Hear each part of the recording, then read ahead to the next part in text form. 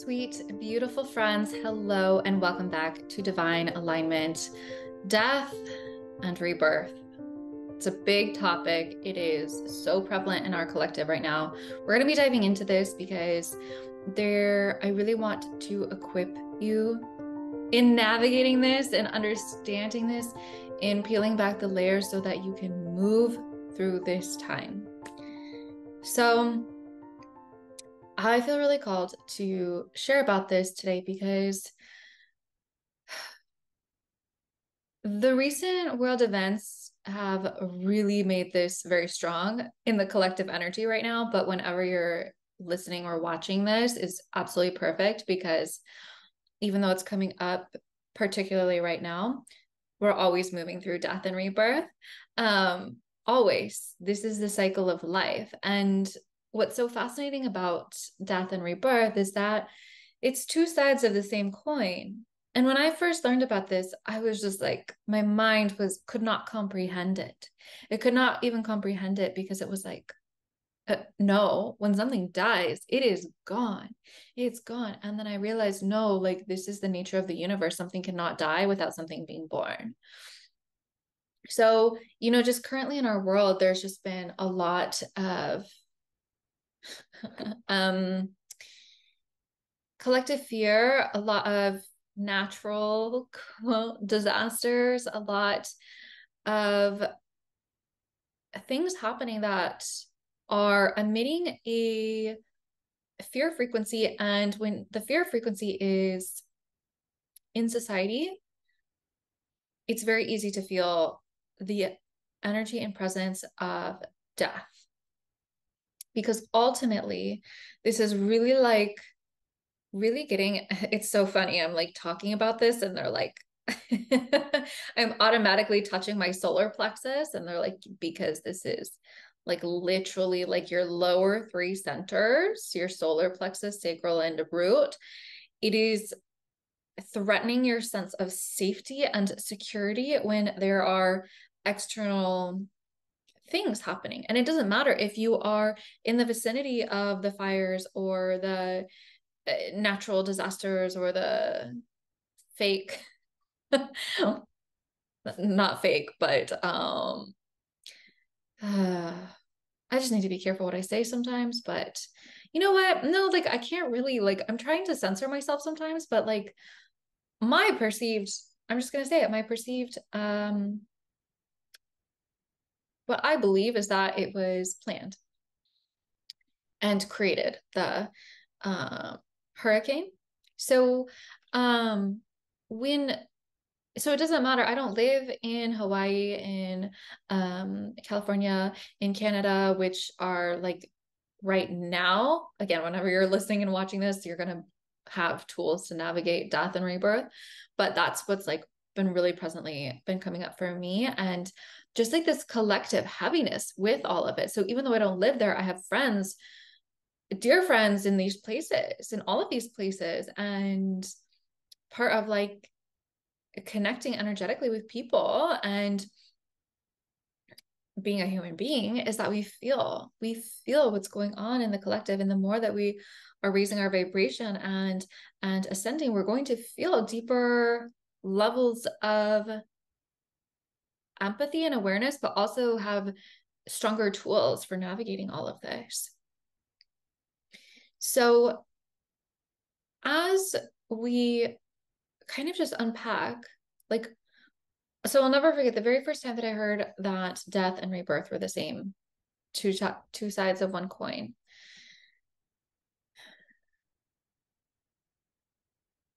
It was so, my mind didn't understand it. My soul did, but my mind didn't understand it. My mind was like, how could something,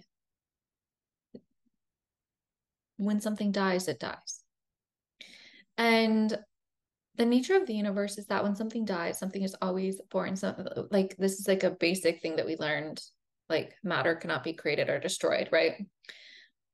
And this is true because matter cannot be created or destroyed, period. This is the case for everything. And so we won't always consciously, or rather with our human eyes, see what is birthed in the place of what is released, but something is always going to come in its place.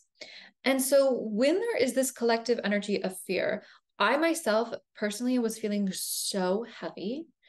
My like best girlfriend in Canada, she had to leave she was evacuated from the fires, and then just like seeing all of the perpetual, and this is like this isn't just me. I know a lot of people are feeling this really just like heaviness because we're sensitive souls, right?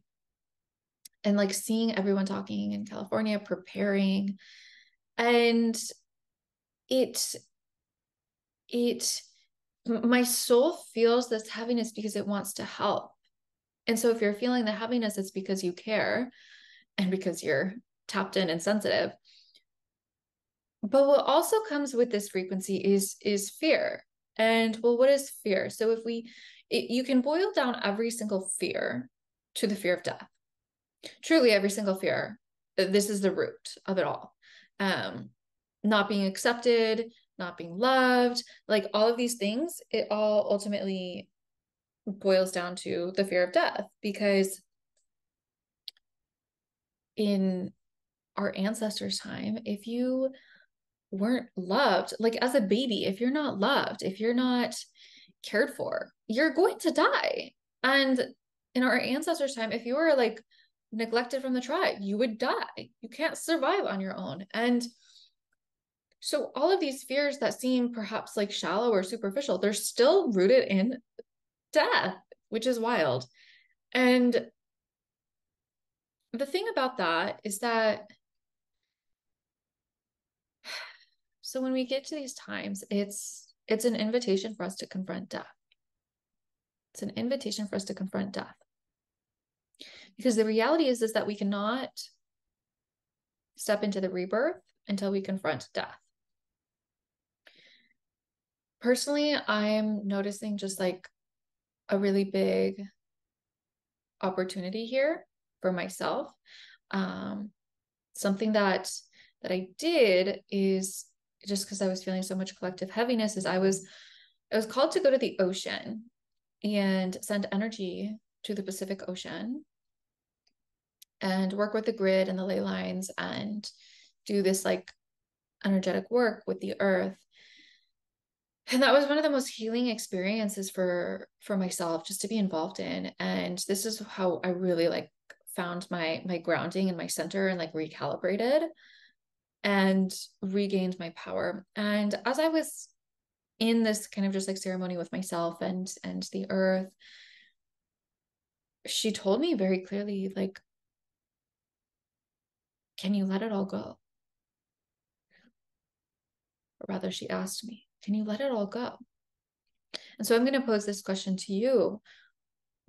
What are you scared to let go of? It's normal to have things to be scared to let go of things. I absolutely have these fears come up and arise within me of of my human being scared to let go, because we don't know what's on the other side, and subconscious mind does not like unfamiliar. It just does not. The subconscious mind likes familiar, even if it's uncomfortable, even if it's not serving you, even if it's traumatic, even if it's like making you unhealthy, broke, not be in love, whatever it is, the subconscious mind knows that it can handle that and deal with that. And so it doesn't necessarily want love, abundance, health, radiance, if that is unfamiliar and causes you to leave what is familiar. So just like recognizing that within like the primal part of our brain. Yes, we work with this. And this is one of like the main things I help clients with, is like recoding and releasing that so that we can move forward with greater ease. But until we really like, so like step one, just accepting like you're human, you're okay.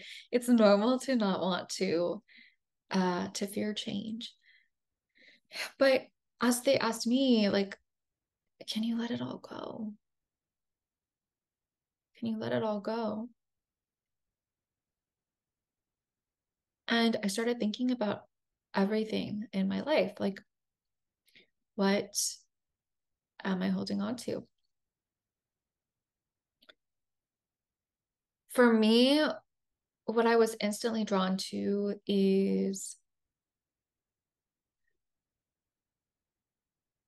who I've perceived myself to be, who I who I believe others perceive me to be. And even like materially, like material possessions that bring comfort. I had a conversation with my dear friend and mentor, and she showed me so clearly something that I wasn't able to see because I see patterns in other people so clearly, but with myself, this is how we work. This is how we work as humans. We're not meant to see all of our stuff ourselves. So having an outside perspective is very helpful and beneficial. And when she showed me, we were talking about this particular person who has come in my life, and she said, this person, he's come to show you, expand you into the complete opposite, basically, of how you've been living.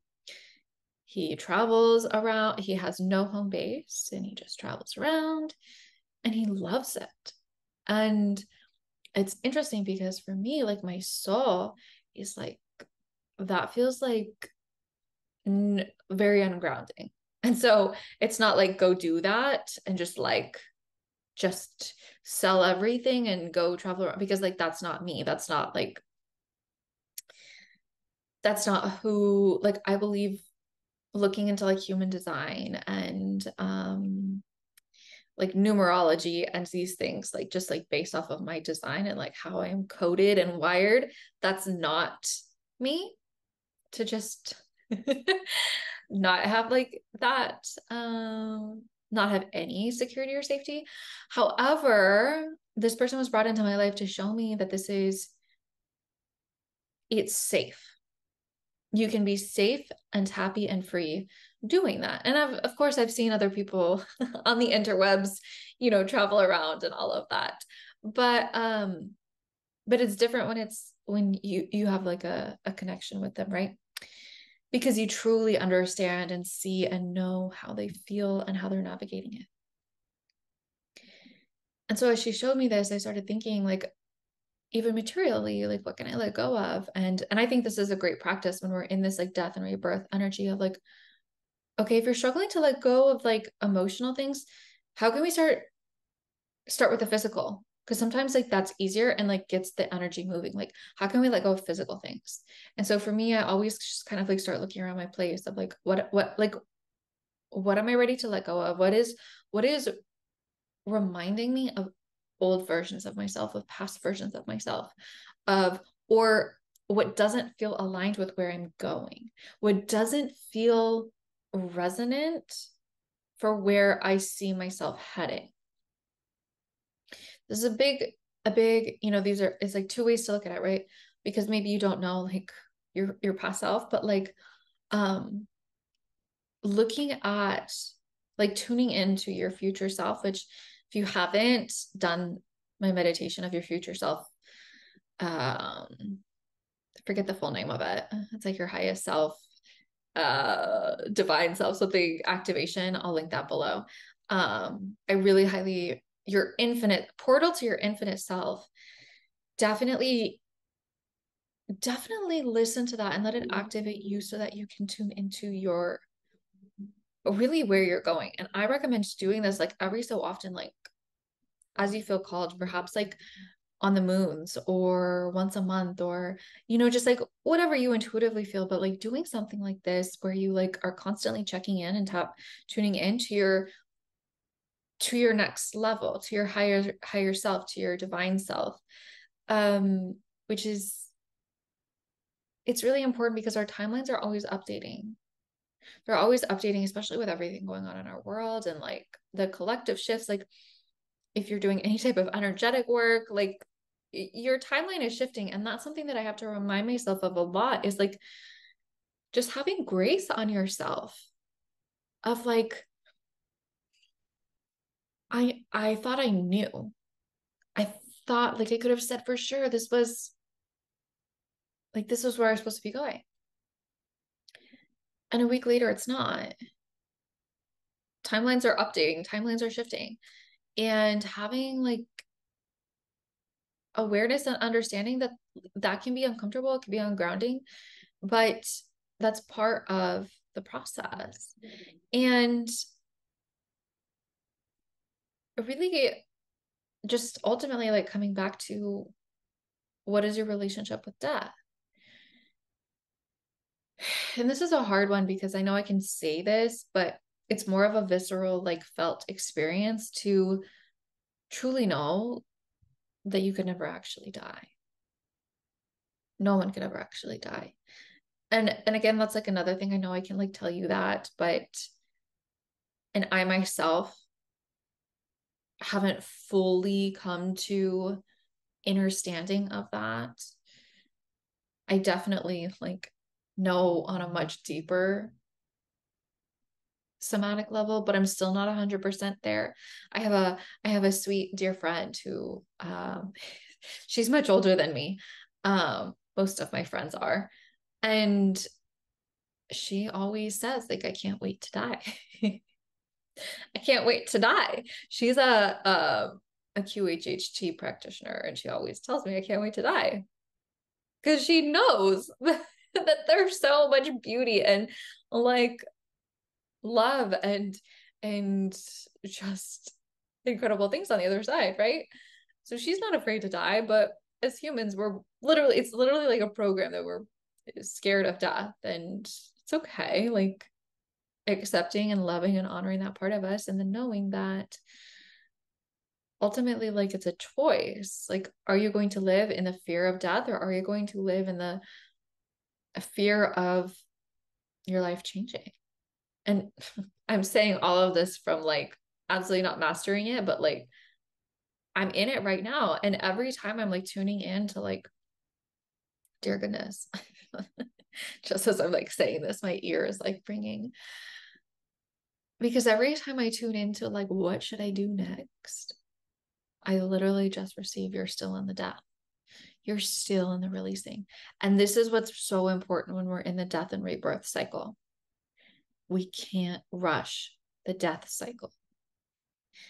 There's going to be micro and macro probably every single day, but true, obviously, like at a bigger scale at times during your life. Like we're going through death and rebirth always, but I believe there are times when this is more prominent, right?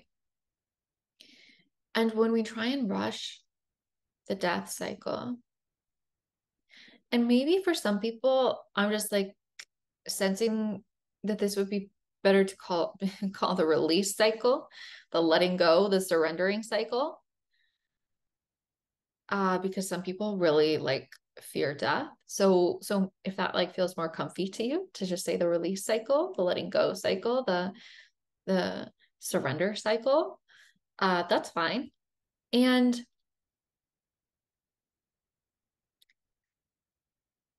letting that come to completion.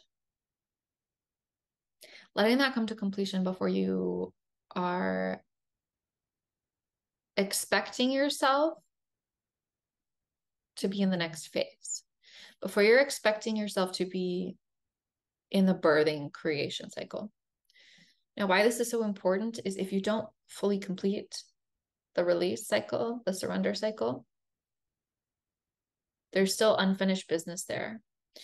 And so while you may begin to create, that unfinished business is going to carry with you, and will most likely lead to another opportunity of release and surrender, because we have to like complete it first.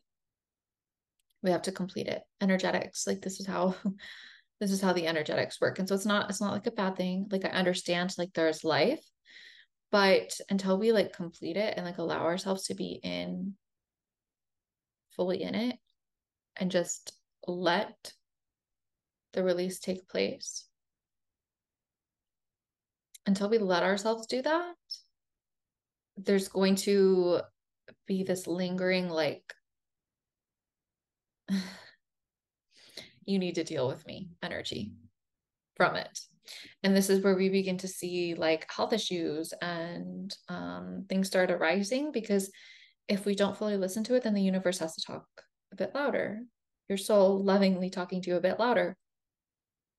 It's not because you've done anything wrong. It's just because this is your soul's desire for you to know and to grow through, right? So it's not that you've done anything wrong. It's just like there's a deeper soul desire and a deeper soul knowing that if you move through this and let this fully go and release this, then what is waiting for you is so much greater and grander, right? So like really allowing this death, release, surrender to take place. And lastly, what I feel is really important to weave into this conversation is that sometimes we're holding on to things because we think it's serving other people. And I want you to truly understand and know that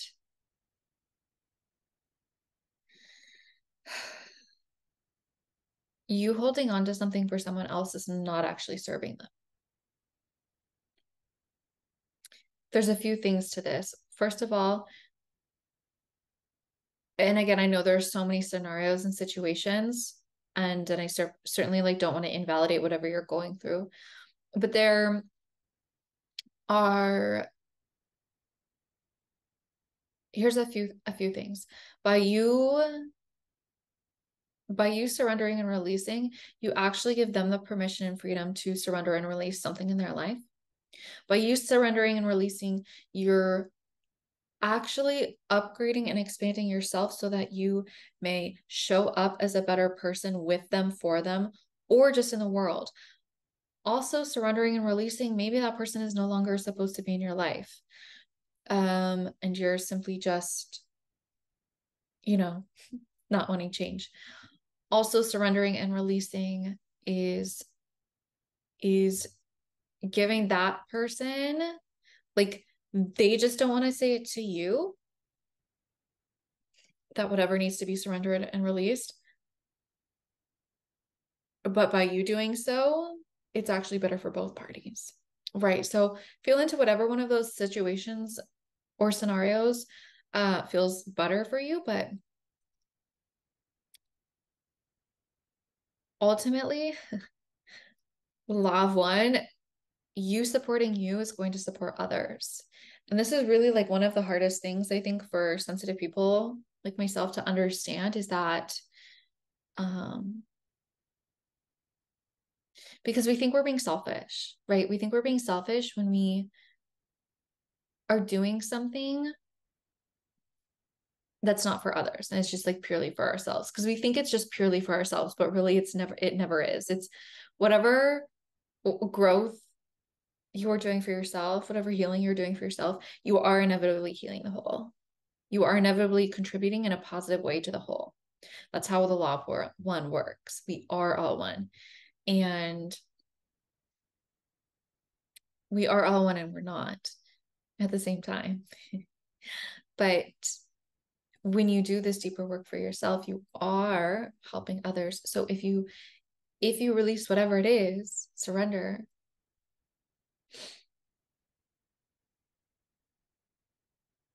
you're actually serving them. And so when we actually allow this death, surrender, release cycle, letting go cycle to complete, this is where we are now in the rebirth. This is where now we feel the fresh inspiration. This is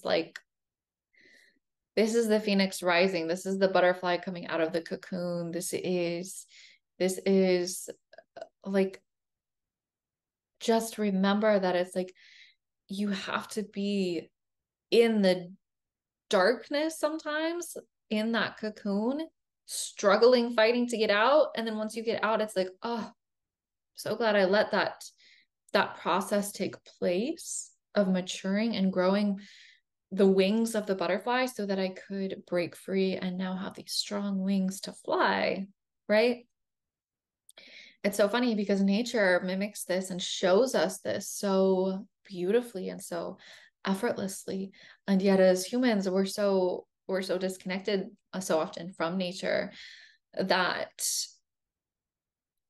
we don't see the inherent wisdom and beauty and perfection that is available to us, that is us, that we are part of. And so whenever we are lost, I look to nature always, because then I'm reminded who I truly am. And allowing nature to hold you through your death and rebirth process, through your surrender and release, so that you may now birth the next iteration of you.